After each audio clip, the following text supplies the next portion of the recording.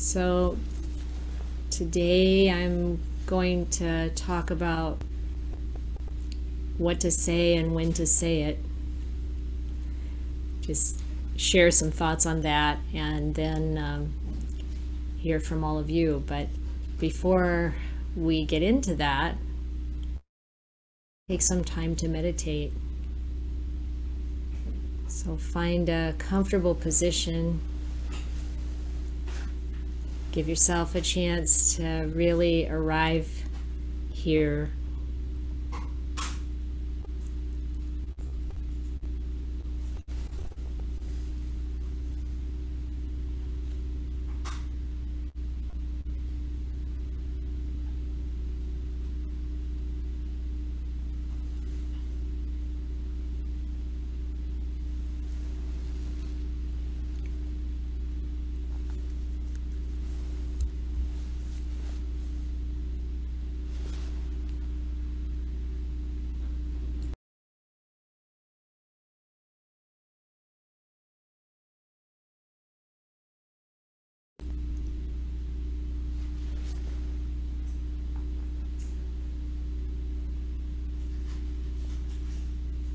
Take a few deep breaths.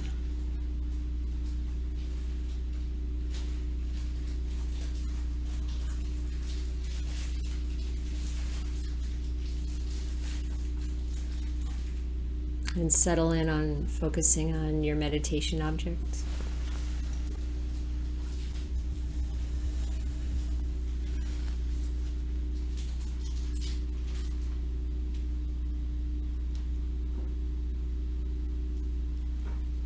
Probably your in and out breathing,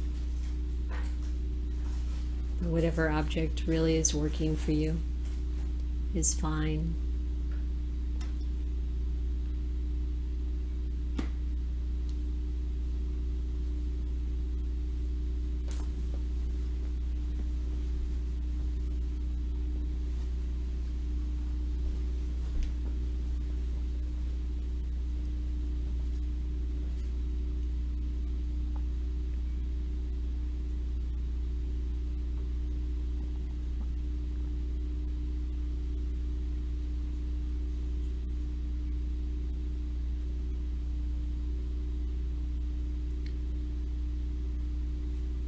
Let your awareness of your breath help your whole body to calm down, become relaxed and at ease.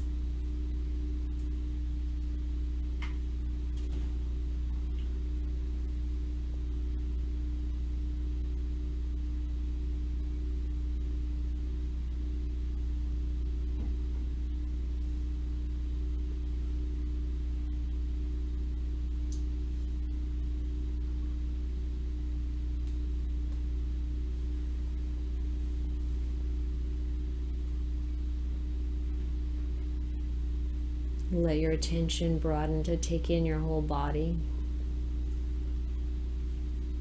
And breathing in as if the breath really permeates through the whole body.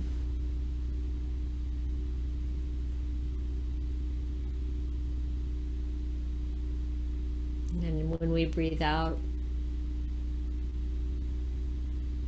consciously relax a little bit more, a little bit more.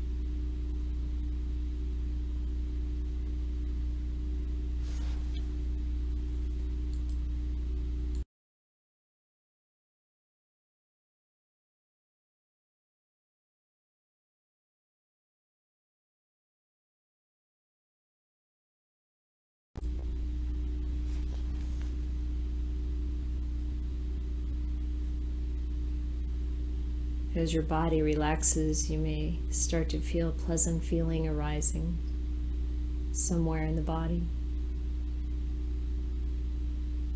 or in the mind.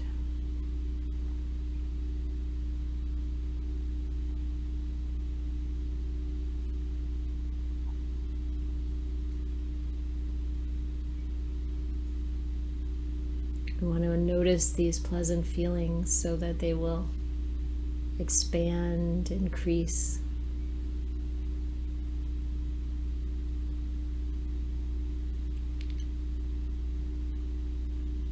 and perhaps even fill the whole body.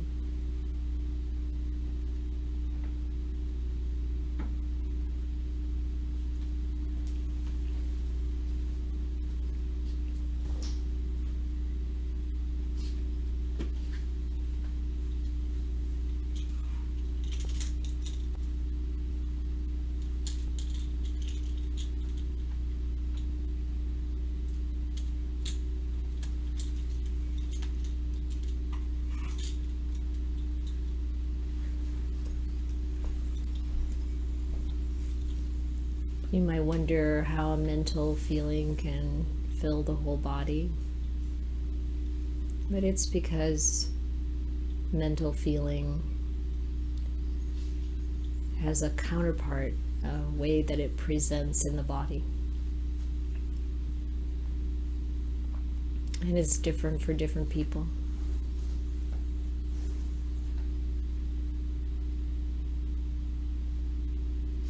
And if the mental feeling is happy, joyful, then it most likely will bring relaxation and sense of opening, some soft, pleasant feelings, or sometimes even strong, pleasant feelings in the body.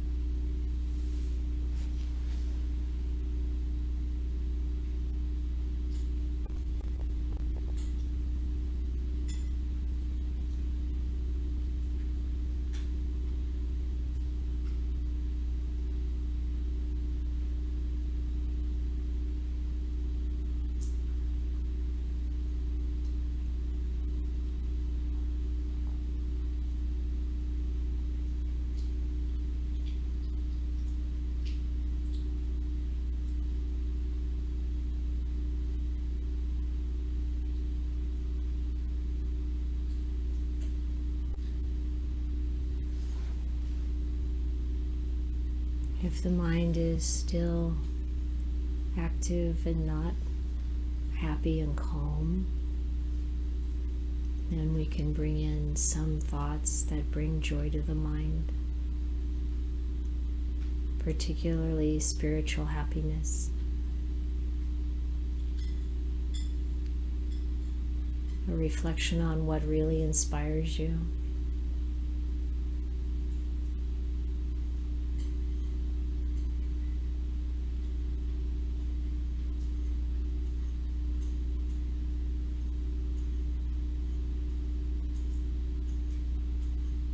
Maybe it's thoughts of the Buddha or the Dhamma.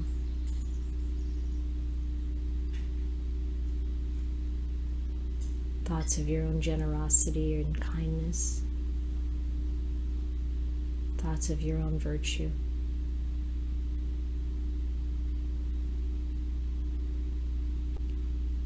Or maybe a little bit of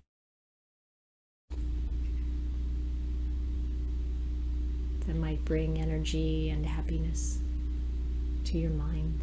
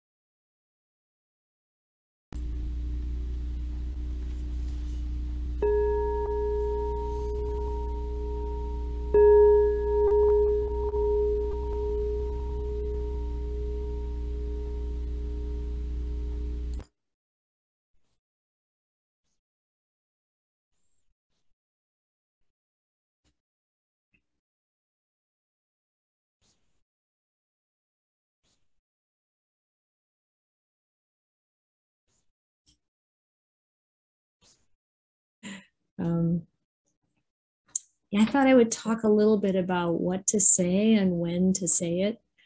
That seems to be kind of a wish that we all might have it at certain times, especially when it's really unclear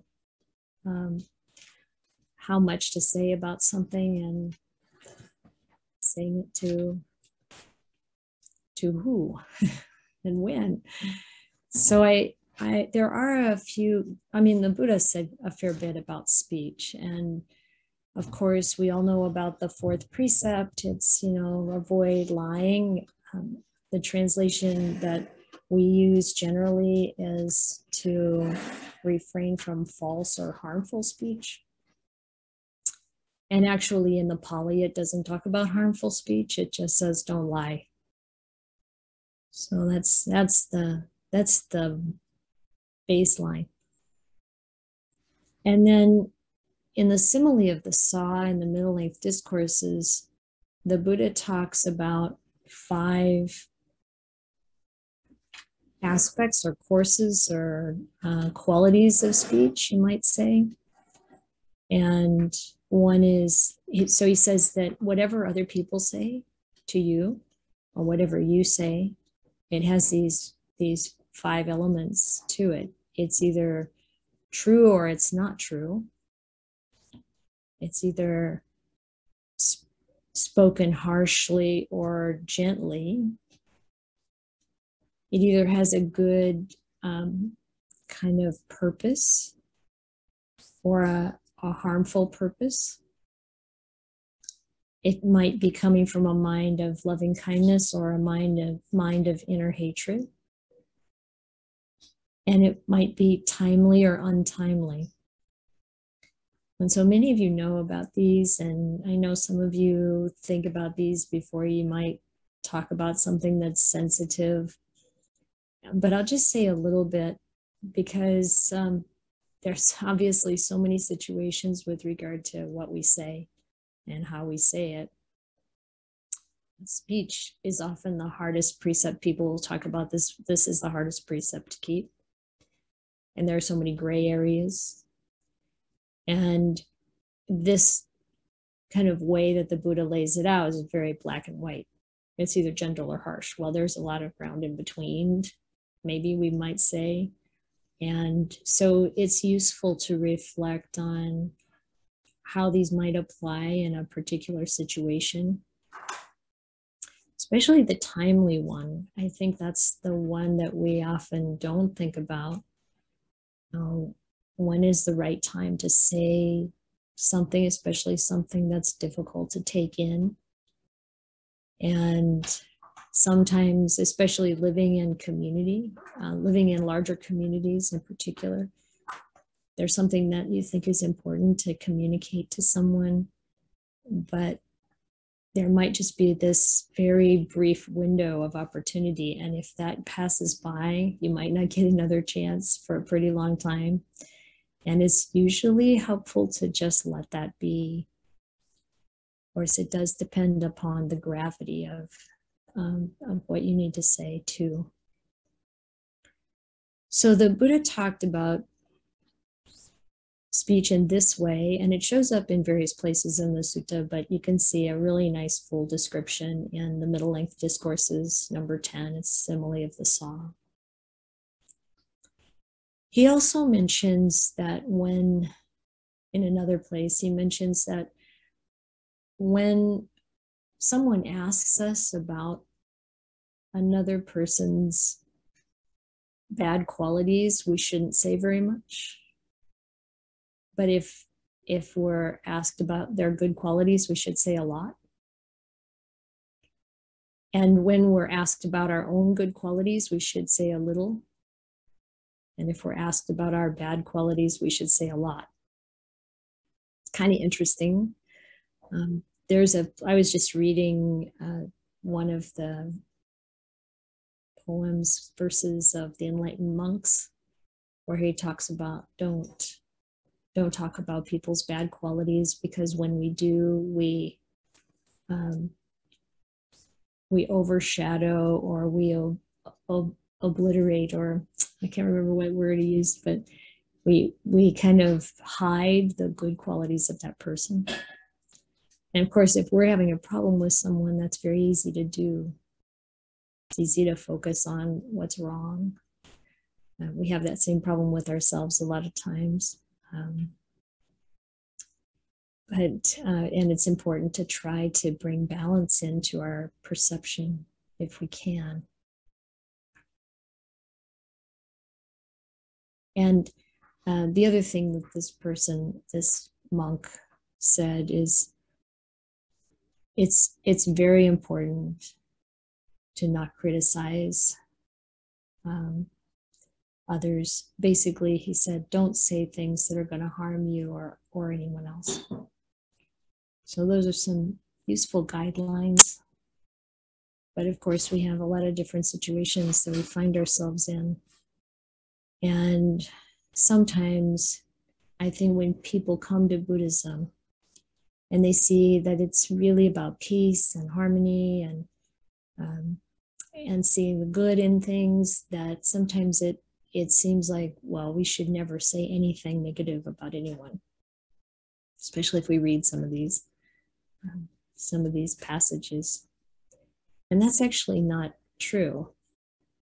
The Buddha also said it's important to praise what's worthy of praise and to blame what's worthy of blame and not the other way around. Because a lot of times it's important for people to know what's actually happening or what's actually,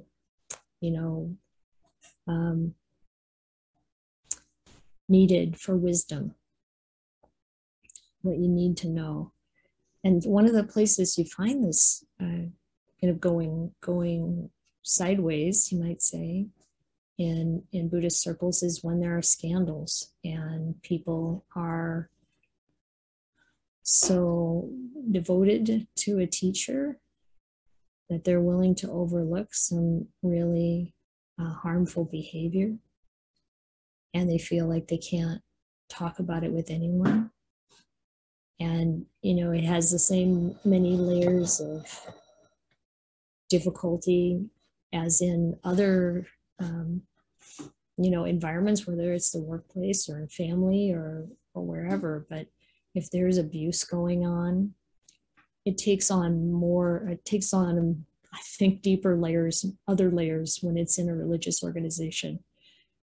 And the Buddha often mentioned those mendicants who say they're celibate, but they're not. This was a problem 2,500 years ago. It's still a problem in a number of Buddhist circles. And a lot of times as nuns, we hear about these things. People come to us sometimes, and it's really challenging. It's very important for people to talk about what's happening and to try to be realistic, not so starry-eyed, not to put teachers so much on a pedestal that we forget about appropriate and inappropriate behavior. Having said that, there's also, the warning to not gossip. If we look at the definition of right speech, of course, it's to avoid lying, to avoid harmful speech, to avoid divisive speech, to avoid gossip. It's so we don't want to gossip, right? So we have to look at, well, when is this really important to talk about? Not just that kind of very heavy thing like very unskillful behavior or abuse, but anything. When someone is being unskillful, how do we approach it? Or someone comes and they talk about someone else being unskillful, how do we approach it? And the one thing that I really admire that we see over and over again in the Buddha's teachings, in the discourses and in the Vinaya, is that when someone would come to him to report the unwholesome behavior of another monastic, he would immediately call that person to him and talk about ask them what they're doing, what their side of it is. Because of course, especially when we're triggered, we're emotional, we're having, you know, strong feelings or feeling hurt or angry, there's a very good chance it's very easy to forget the other side of things and to not even really be able to see it. So when possible, to talk with the person, the other person as well, about what their perception is of what's going on. So it's that of course isn't always possible, or it isn't always appropriate. So then just bringing in as much of as deep an understanding as we can from what we know, that gives people the benefit of the doubt, but also really acknowledges when things are inappropriate. And to be able to say what that person is doing right now isn't correct, but also to not like form kind of an irrevocable negative judgment about them. So we recently in the Sutta study read a poem in the Sutta Nipata, where the Buddha says that the mendicant practicing, and of course this can be anyone, lay people as well, when we're practicing to realize Nibbana, we're really purifying the mind, then we want to not look down on people for the way that they're keeping precepts and the way that they're doing things. Now, that doesn't mean that it's about being abusive or unwholesome. It's more about choices that are not of severe consequence, of harm to themselves or others. So we could get a lot of this in monastic life, where, you know, people may feel if you eat 2 meals a day, you're totally not doing the right thing, you know, that kind of stuff. If you decide to have a certain kind of food allowed in the afternoon, it's wrong or whatever. And the Buddha was discouraging that kind of criticism. So much of this is to say, how do we sort out what's really wholesome and what's really unwholesome, and what doesn't really matter? And this exercise has a lot to do with setting aside our ego, setting aside our own wishes, and really trying to see the situation from a more detached perspective with wisdom. And a lot of times it's hard to do this without someone else's input or their perspective, another perspective that's less involved. And I'm sure you all know this. I think it's just useful to kind of come back to reflection on this. So oftentimes it's important to talk to someone, even though we don't want to spread rumors or gossip, but this, when we want to process something, it's useful to have a good friend to process it with. But it's also important to recognize what are the qualities that are important for this person to have, or the way that they would listen to us, so that we're not going deeper down the road of being caught up in a situation when you know, with a one-sided view. So when we choose who to share some problem with, we want to choose someone who's not going to talk about it with anybody else. We want to choose someone who's not going to just agree with everything we say, but also someone who's really going to listen to us and not argue. You know, it's a very precious and wise position that we would want someone to take in being able to hear what's happening, to hold it, to not make negative judgments about the person that we're having issues with, but to really just hold it open and kind. And that, so that person really has to be trustworthy, able to listen, to be compassionate and wise. And then, you know, in certain situations, I've heard people I respect very much really acknowledge that the behavior they're hearing about is unwholesome, or that they know from other kinds of experience that the person is someone who should handle very carefully because there is some danger there. And so this isn't against the sort of guidance of the Buddha.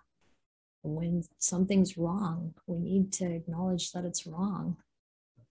And we also need to understand like how much our perception can color what we're experiencing. So when we find someone, when we need to feel like we need to process something, which can be very important, because a lot of times we have trouble maybe even sorting out what we feel or what we've actually experienced. And it can really help to put voice to it, to describe it, and to have someone who will really listen. And then, you know, it's important that this person has a certain amount of experience too. So I've known about a number of cases where like women might go to a traditional monk, you know, in a traditional culture, and talk about abuses that are happening in her marriage. And they say, be more patient, have more metta. And of course, they don't understand the dynamics of such a relationship. And it's really, so it's important that even though we may really respect someone, that we also have the confidence that they can have some insight into what's actually happening. And years ago, I met a woman who was creating a program to train monks about domestic violence, which I thought was pretty great. You know, so it's like, of course, some of these examples may sound really extreme. Maybe your ordinary life doesn't touch much of this, but I know my life has, and it also is something that can come up in any kind of society, in any kind of environment. So we do want to be aware and sensitive, and to know that it's not healthy, wholesome, skillful, or appropriate to keep things like abuses hidden.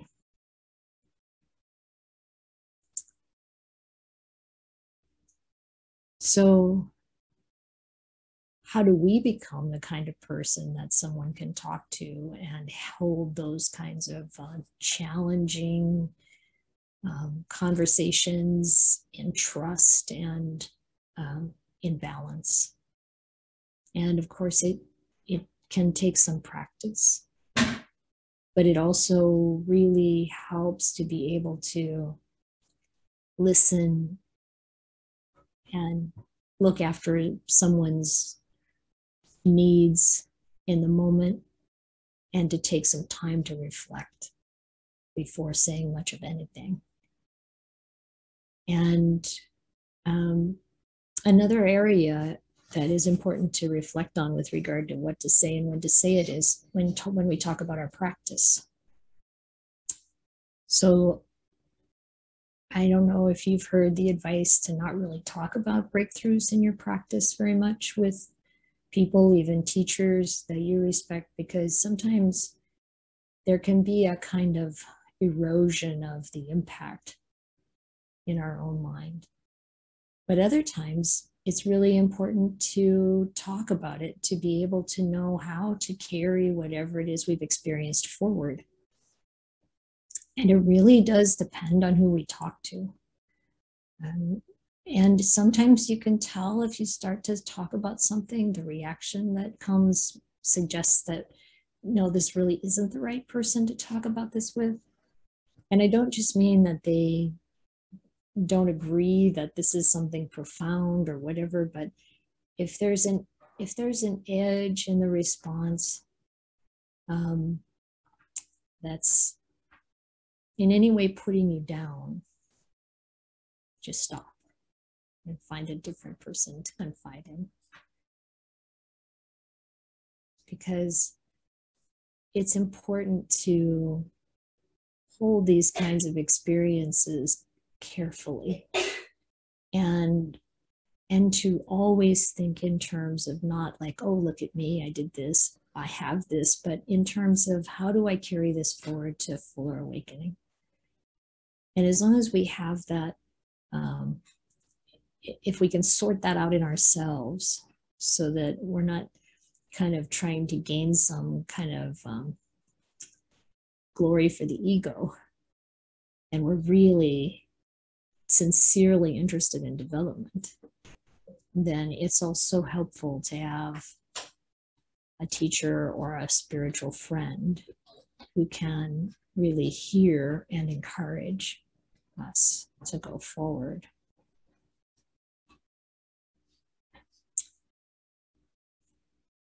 So there are a few thoughts on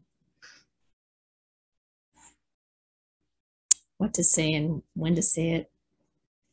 And I'm interested in hearing from you. Yes, Lisa.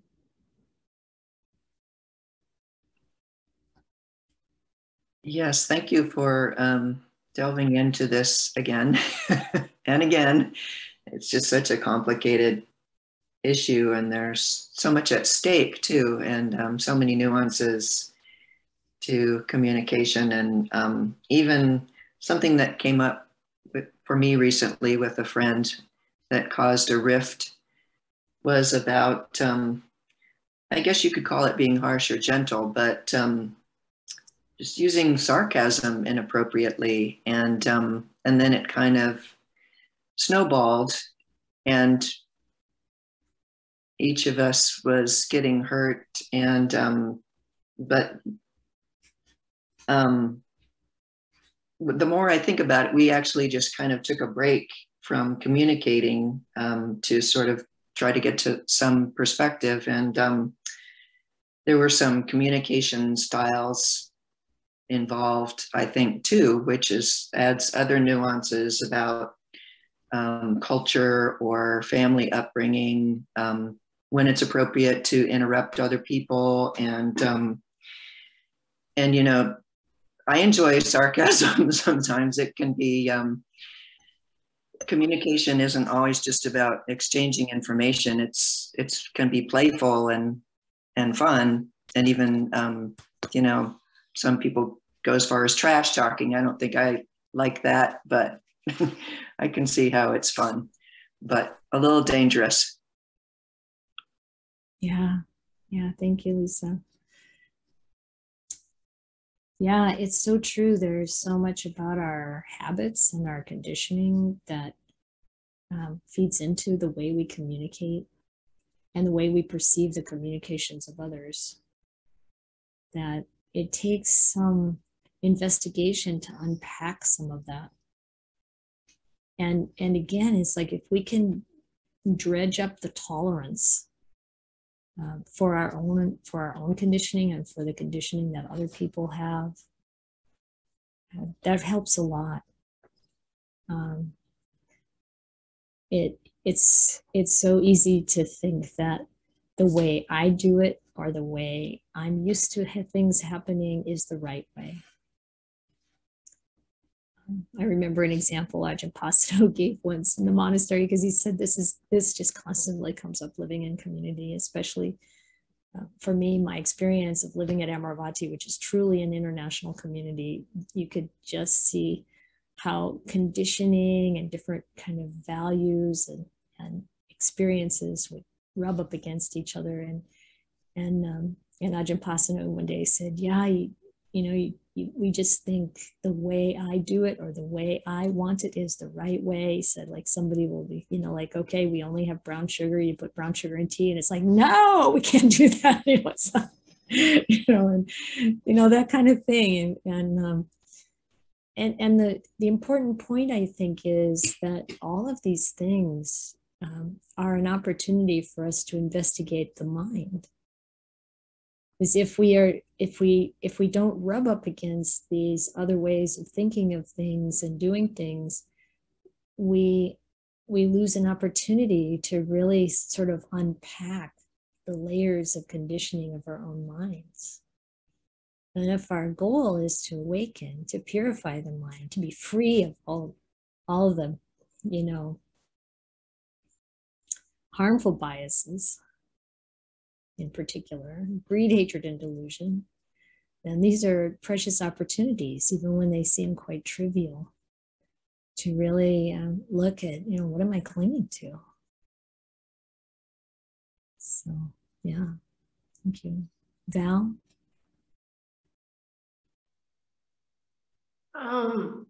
Thank you for this talk. It was really timely for me.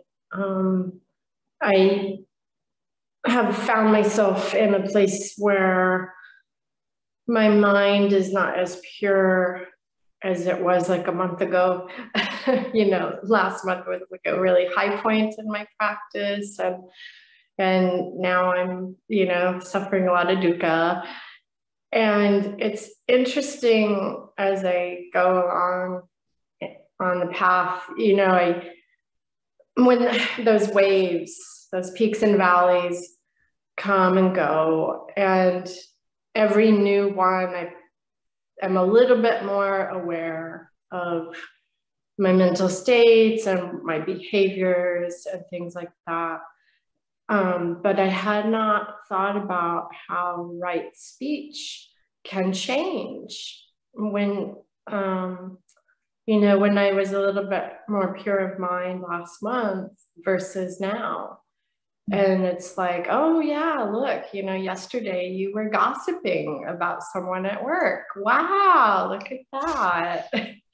So yeah, that's really fascinating. Thank you. A little bit of an indicator on our spiritual health, which changes as much as our physical health. If we as we're kind of finding our way through the gradual training, it's not just a steady uphill victory upon victory experience. Definitely not. And the good news is when we go through some of those hills and valleys for a while, then when we're in the valley, we know, okay, there's going to be another hill. I just have to hang in here. This is a good time to be more quiet. Sometimes we'll have a state of mind where it's like, well, I don't want to express myself from this place. Let me wait. Let me use my tools to calm the mind, to really, and I don't mean ever covering things up. This doesn't work. It's not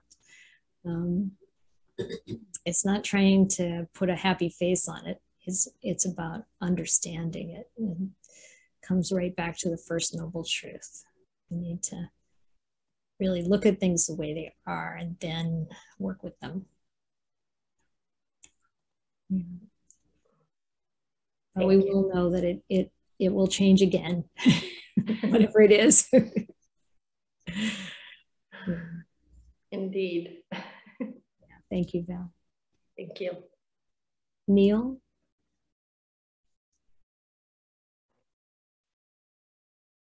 So something Lisa said got me thinking.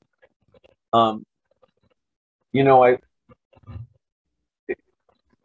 think right speech is actually about more than speech, especially now, with the internet and all that stuff. And I almost wonder if a better translation nowadays would be right communication.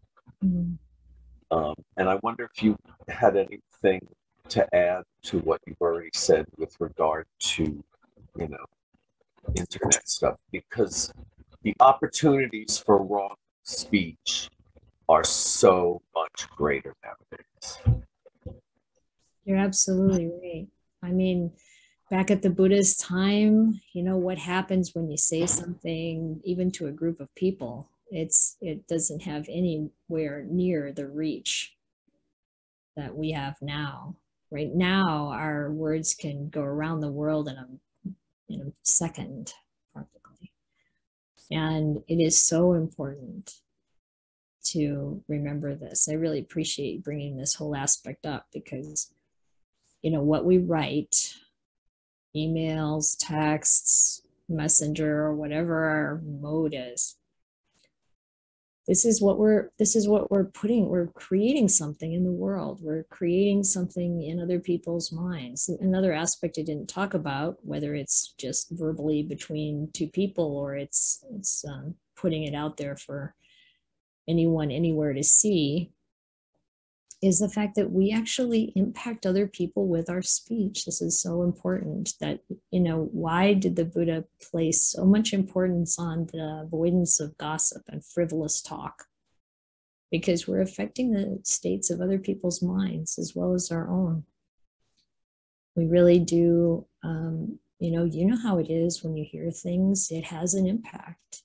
So yeah, we try to practice sense restraint for that reason, not listening to things that are going to bring about unwholesome thought patterns. We have to be careful not to generate that too.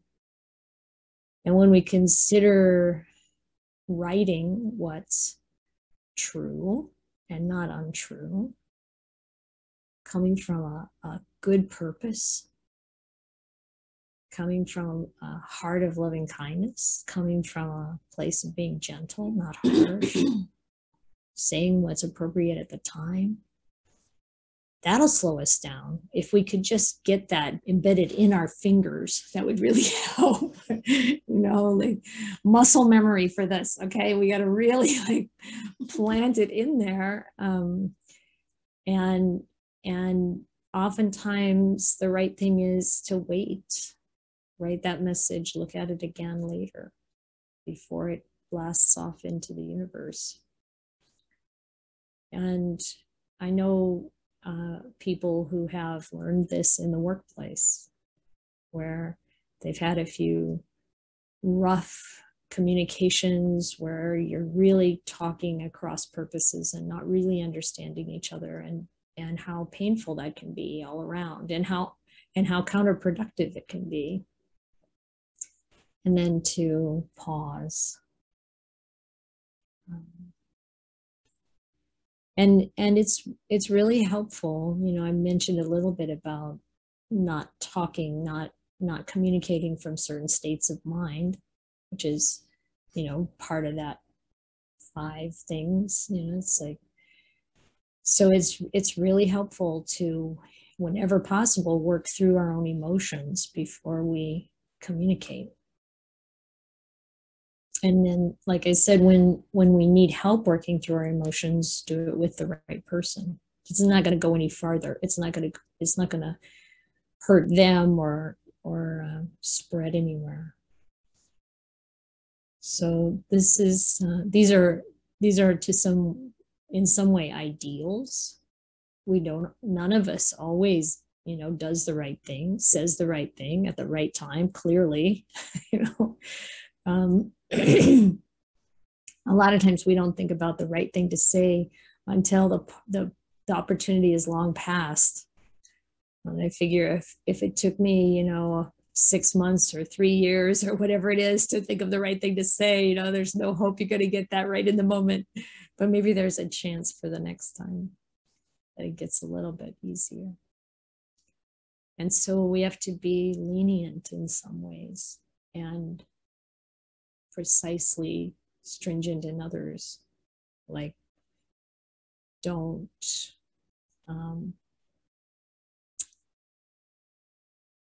I want to say, don't cover over unwholesomeness, but also give ourselves and each other the latitude to make mistakes and for that to be okay.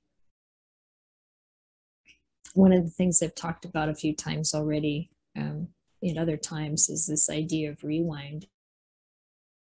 And you can actually have a protocol that says, wait, let's rewind. Let's go back to that point where I said this and you said that, and then let's take it from there in a more wholesome way. And I had a friend where we did that repeatedly. Anytime we were living in the same house, so you have a lot of chances to cross, and and it really worked beautifully. But you had to have both of us had to be on board, and just maybe finding ways, especially finding ways to be more generous with ourselves and more understanding of all the different ways that we do things that are less than ideal, and that it's okay. Mistakes were made. We can say that about anyone's life, anyone's experience, and it's one of the great teachers. So being willing to accept it and let it go, so important. You've got me thinking. My first thought was that the internet and all of the telecommunications that we have create so many more opportunities for wrong speech, but at the same time, we have a lot more opportunity to either correct it or, like you said, to pause.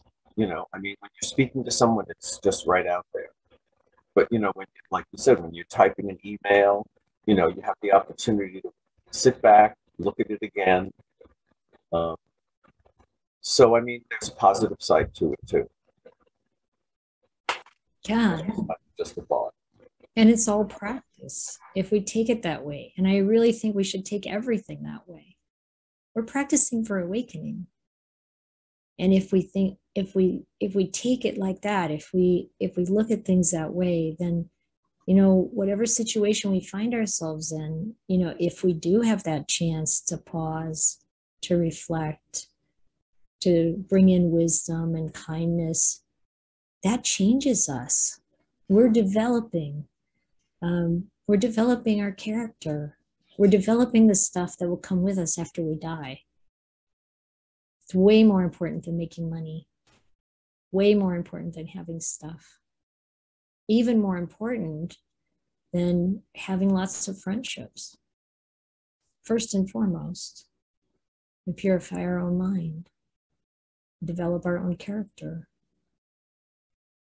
And then all that other stuff, whatever we need in life, whatever, that all kind of falls in line after that character development. And during too, I don't mean, just at the end or anything of perfecting anything, but it's like the more we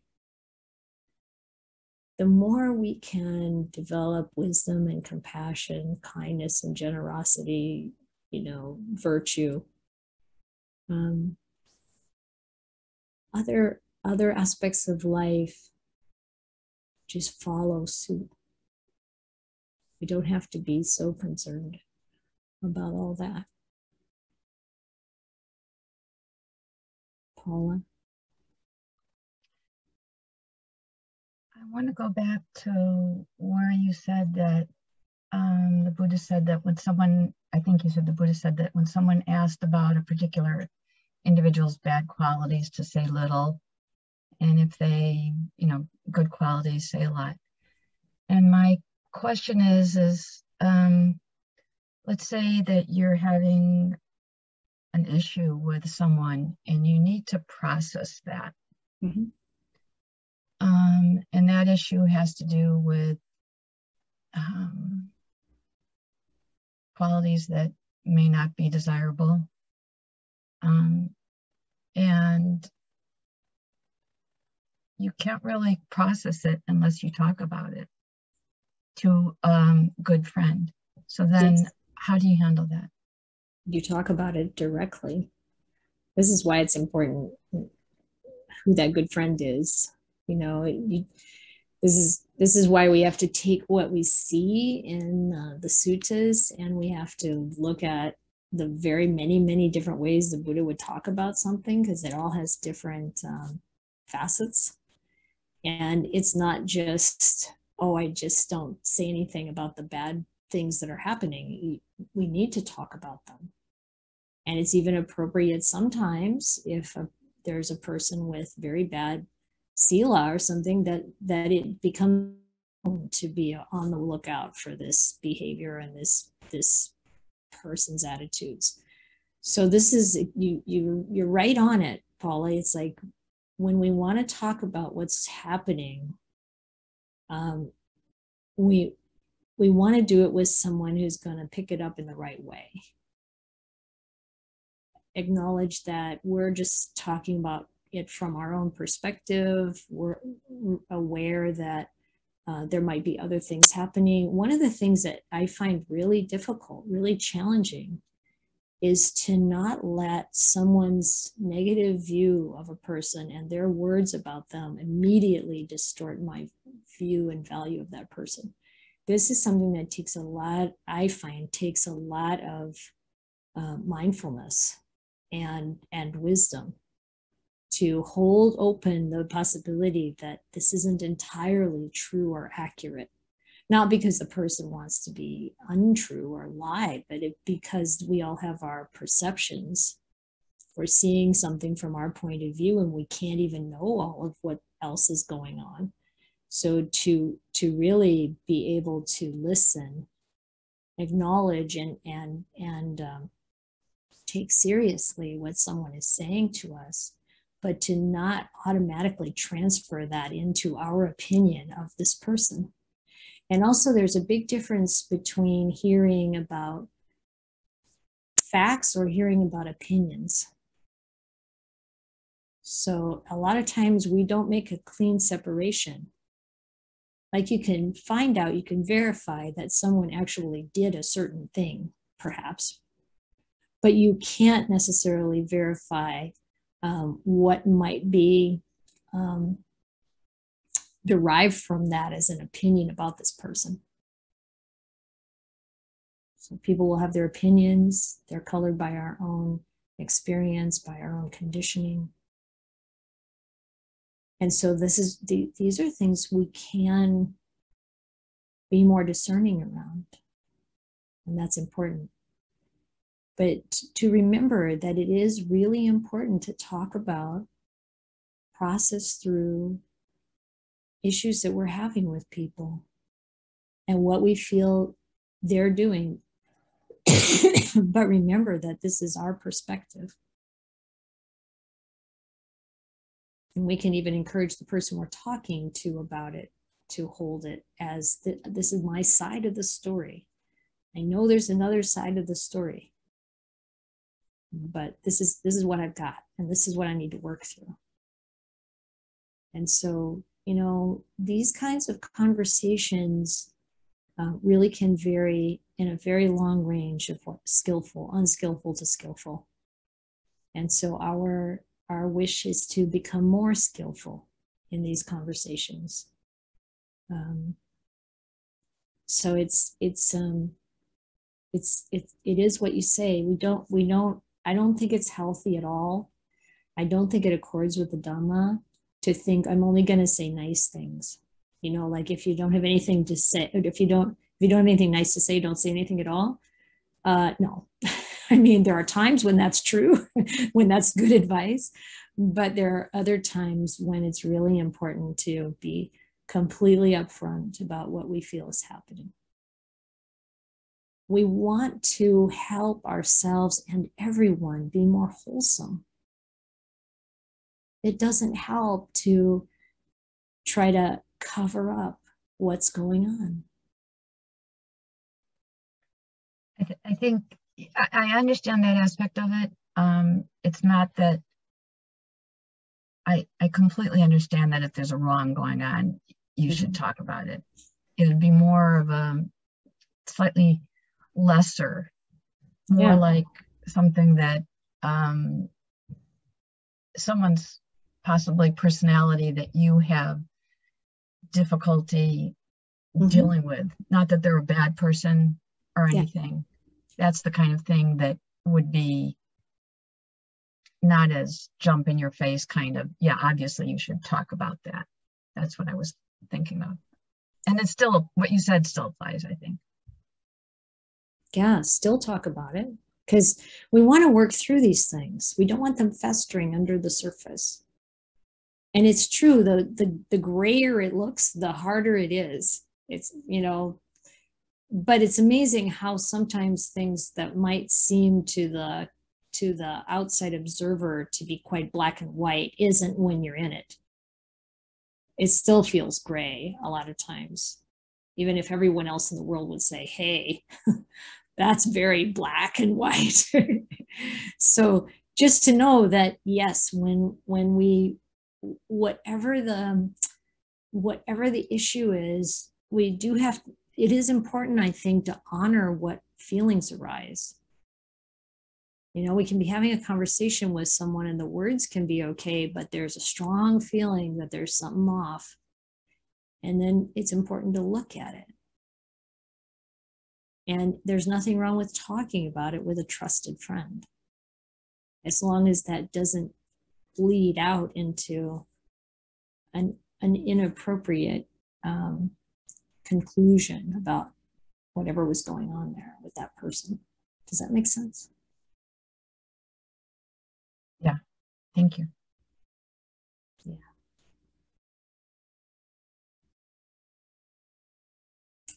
Well, I hope this was helpful. And I would be happy to hear from any of you about topics that you would like to hear about on Saturday morning. And it's always nice to know that at least somebody, this is going to hit home for someone, so feel free to just send me a message or something to let me know.